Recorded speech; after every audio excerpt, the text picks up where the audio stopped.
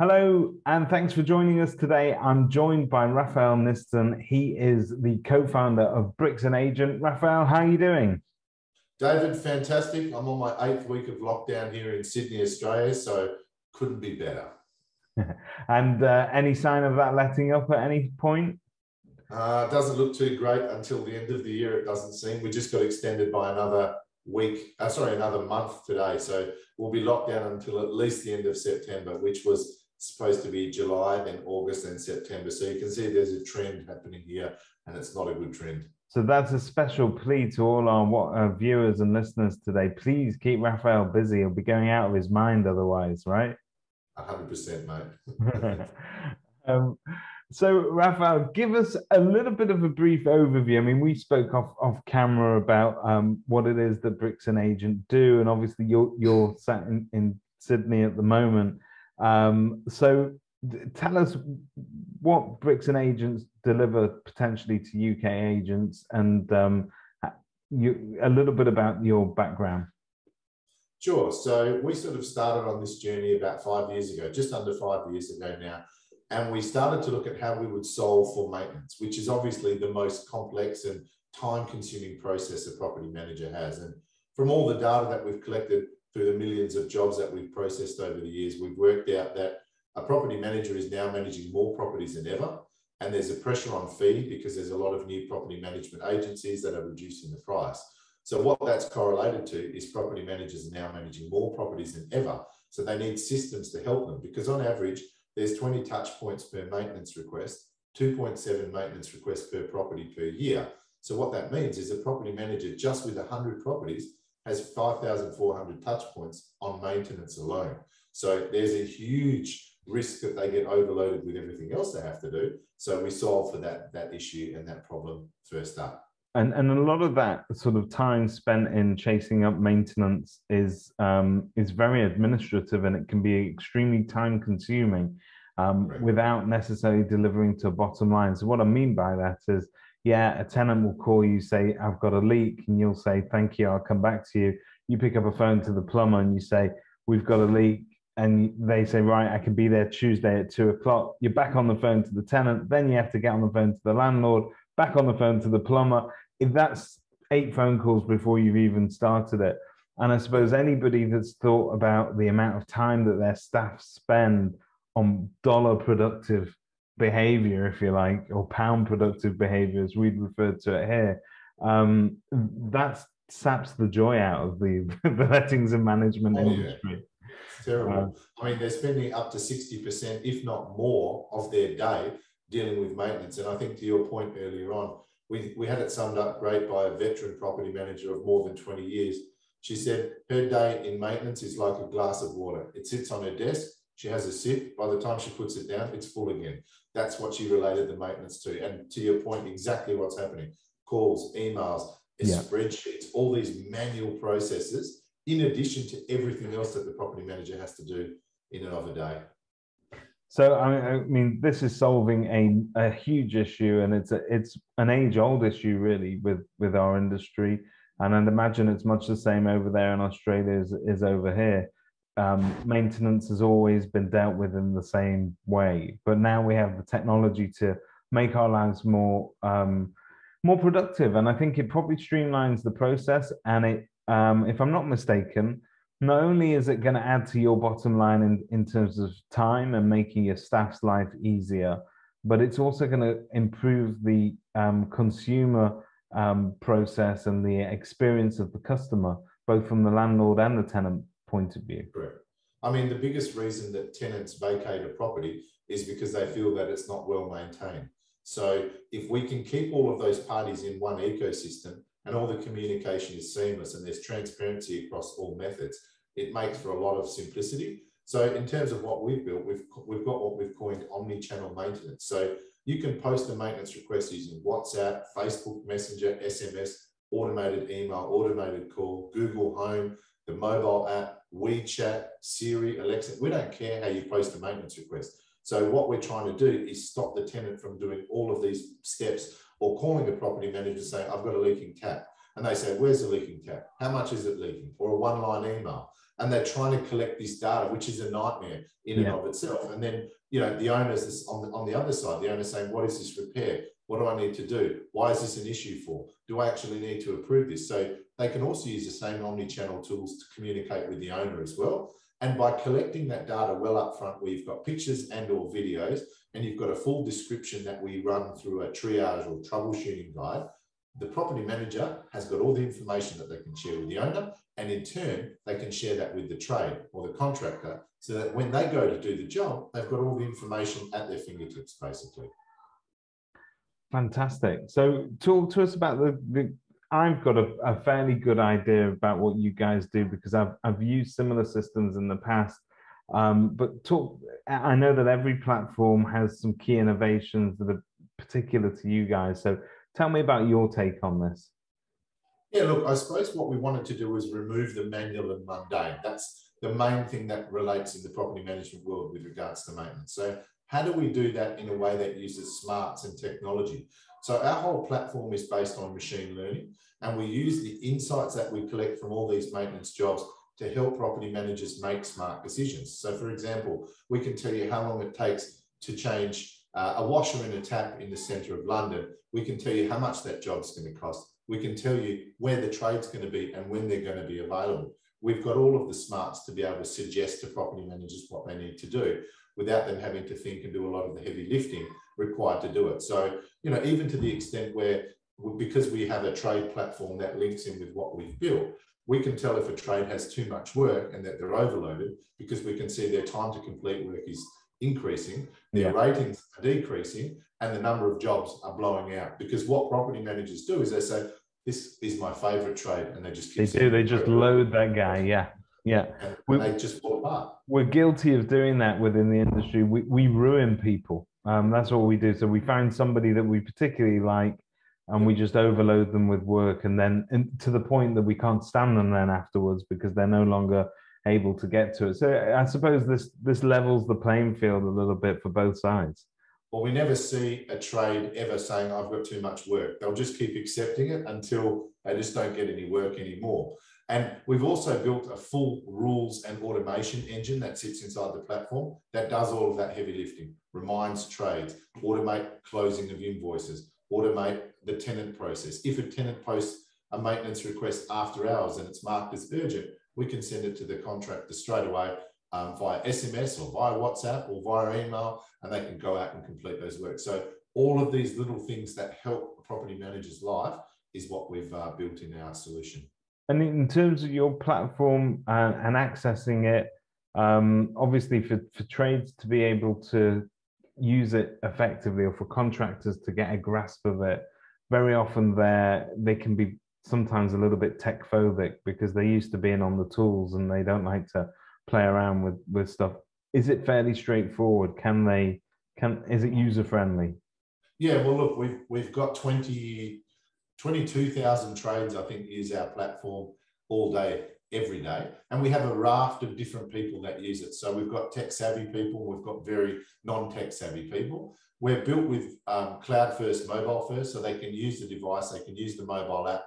And we've built a whole suite of tools like check-in, check-out, GPS tracking, sign-on glass, integrations with software like Xero or QuickBooks or Mile, different integrations with different accounting packages. But also, if we've got trades that don't like technology, they've got their own software that run their business, we've built an automation email. So what happens is the trade will send us an email, we'll strip all the data out of that email, whether it's an invoice or a quote, with pictures and or videos, we'll attach it through, and then it will appear on the dashboard for the property manager to go, yep, that's correct.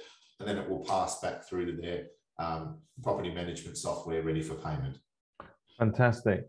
And if the answer to this next question is no, I'm going to cut it out of the webinar. But do you guys play well with others? Do you integrate with CRM systems and so on?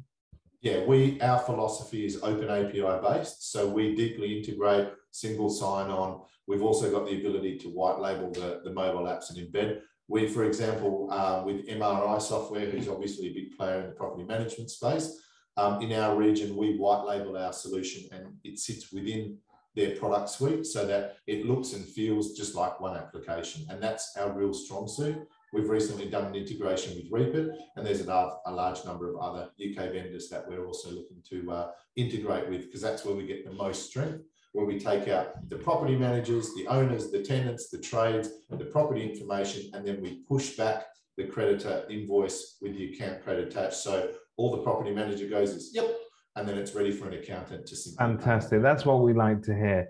I like to hear people that are up for playing and integrating with others, because I honestly believe that that approach is makes life easier for everybody. Why would you put barriers in the way of people being able to interact with your software in the way that they want to use it, which is fantastic.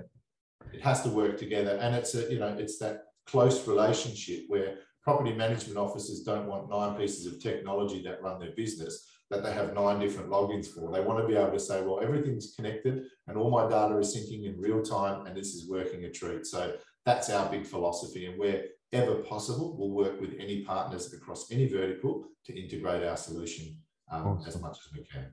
Awesome. So talk to us about the type of agent. Is this a suitable solution for small agents, large agents, or is there a certain number of properties managed where this becomes more usable? Yeah, look, I suppose we started off with enterprise and we went for the big end of town. Our first client actually in the business manages just under 25,000 properties. So wow, they're definitely on the larger scale. And then, we also signed a contract with a group in the UK that manages 210,000 properties. So, the big end of town can certainly use us, and they have the most pain with regards to maintenance. But we've also got customers on the other side of the coin where they may only have 100 or 150 properties, and it's still something that helps them because it collects that workflow. It collects the tenant request. It helps with the trade selection. It helps with the owner selection, and all of the workflows that go in between all of those different stakeholders. That's the complexity we're trying to take away in the software. We've built out all of those smart workflows to make their life easier. So we have no aversion if someone's a small agency or if someone's a giant agency. It works for all people of all sizes of agency. And we've worked out and taking the big end of town and all their workflows and putting them in so everybody can use it. We always have a philosophy that we listen to clients. We love taking on their feedback, and we are building something that is never bespoke. So if you've got a fantastic idea, we'll incorporate it, but it's for the good of everyone, not just for yourself. So we've had some fantastic ideas come out of that philosophy. I love your take on it. I think that's a very healthy way to approach solving problems for agents, particularly where everybody benefits from the innovations that you're making. And in terms of onboarding, if I wanted to get on board today, what's that process look like? How long is it until I'm using your software? Yeah, generally it's a less than 48 hours. It's pretty much self-service, self-setup, self-training. We've built a whole heap of smarts in the platform. We do also help people to onboard, and we have a dedicated onboarding team that look after with account management too. But we've tried to simplify it so much because the reality is people are doing maintenance now. That's what they're doing. We're just doing it in a different way. So there's different workflows and there's a different way of interacting. But essentially, maintenance is maintenance. Whether you're in block management, whether you're in residential, whether you're in commercial, it doesn't really make any difference to us. So our philosophy is, because we are a technology company, we want to use technology to help people to get to where they need to. So there's a series that run, there's all the emails that come out, there's regular advice. We have weekly, bi-weekly webinars with different content. But for you to get up and running, it's just a couple of days at most. A few things you need to do on your side, and then turn the button on and everyone can be trained in their own time. Awesome. Now, obviously, all of your details and your latest Kerfuffle deals can be found on your Kerfuffle page, and a link to that will accompany this video. But talk to me about your pricing. How is it priced? What's involved? So we have a couple of different pricing points. We have 2 pricing models, one which we call our premium and one which we call our light. Our premium comes at no cost to property management officers. We take a percentage of the trade invoice at the end of the completed job. So the property management office doesn't pay. We also have the facility in our premium model to add a markup so that the property management office can also add a fee on top of our fee and therefore generate an income. So maintenance not only gets the efficiencies, but becomes a profit center as well. So it's very appealing if you're managing a sizable portfolio and you have a dedicated network of trades that you utilize. We realise that model doesn't work for everyone, however. So we have a light model, and that light model is just a number of pence per property, depending on how many you've got in the portfolio. And the only real difference is that we don't have the trade network with the light model. They can still interact with the platform, but it's just simply via email. So we just don't have that trade network for them to be able to utilise all the functionality. But some people say that's fine for them and they just want to use it for their own internal business and help them. So we've literally got every spectrum of pricing covered, independent of what the client would like. And then on the premium model, am I assuming that the contractor or the tradesman gets paid through your platform, or are they paid independently by the agents? They're still paid by the agent, but we charge them a fee when the job is completed, so that that's how we monetize the platform, because obviously in that model we don't charge the tradespeople, but the payment still would happen in the normal process where the funds would be debited from the owner's account and sent to them for the cost of doing those works. So in terms of settling on a premium model, settling your bill as such, is that being paid from the contractor, or is the agent deducting that and giving it to you guys? No, so we take the money from the contractor directly. The way we price that is once the property manager reviews the job and they say, yep, that job's cool, great, that's when we take our fee and we just withdraw that from their credit card that's on file. You're a brave man chasing contractors for payments. That's got to be a full-time job. Well, I'll tell you a great story, because we've set up all of our integrations so that if there's no funds in the contractor's account or the credit card is non-functional, the invoice doesn't pass through. So unless we get paid, they don't get paid. So it's a very interesting model in that regard, and it's worked really well. Last financial year, we had $36 of bad debt for the entire year. That's not bad going at all. No, it's not bad. In anything to do with tech or property, I think $36 is something that can be boasted about. So I think it has, yeah. That's superb. That's superb. Raphael, that's absolutely superb. It gives us a really nice overview to your product. And if anybody wants a look around it and you're going to take them through on a demo, I presume that's fairly easy to book, and one of your guys will be in touch to arrange that. Definitely. Yeah, we'd love to showcase the product. And as I said before, we love to work with clients. We love the interaction, and we love to learn how we can make their business more efficient, because the best ideas we've had for our platform have come from our customers. So always happy to chat, always happy to make the experience as best as we can. And our motto is always to delight our customers on all sides of the coin. Fantastic. Raphael, thank you very much for your time. Thanks, David. Appreciate it.